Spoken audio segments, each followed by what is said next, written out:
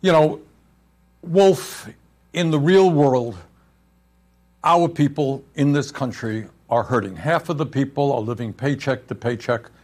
We pay the highest prices in the world for health care.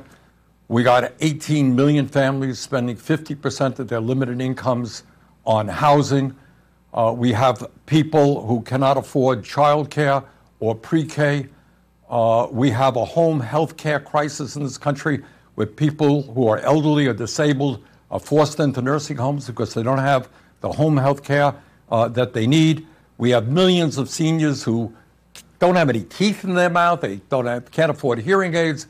They can't afford eyeglasses. In other words, the working families of this country, the senior citizens, the children. We have the highest rate of childhood poverty of almost any major country.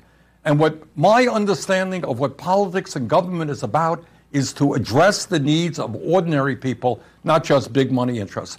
So the bottom line is this bill that we brought forth on Sunday had zero Republican support. We couldn't find one Republican who was prepared to stand up for working people. And you had two corporate Democrats who are not prepared to stand up for working people. And that's where it was.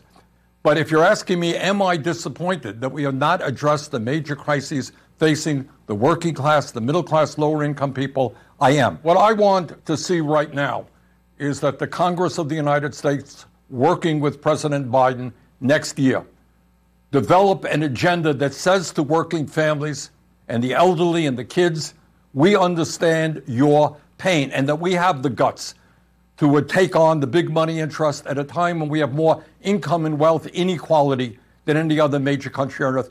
You know, Wolf, you've heard me say this again, and I think recent events point this out. This country is moving toward an oligarchic form of society where you got three people on top who own more wealth than the bottom half of American society. You got three Wall Street firms that have control assets of over $20 trillion. That's the GDP of the United States. Unbelievable wealth and power at the top, while the middle class is in decline and lower income people are really suffering. We need to work right now, next year, with President Biden on an agenda that addresses those issues.